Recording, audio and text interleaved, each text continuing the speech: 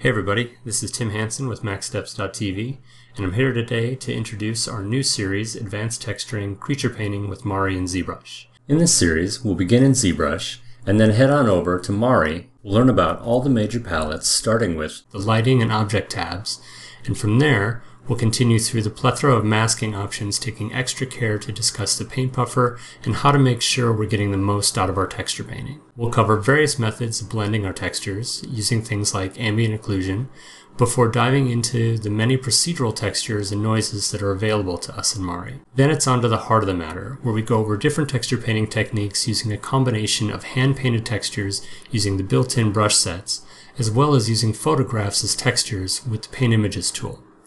To close things out, we'll learn how to take the maps we created in Mari and use them to generate a final pass of fine detail in ZBrush before generating our displacement maps.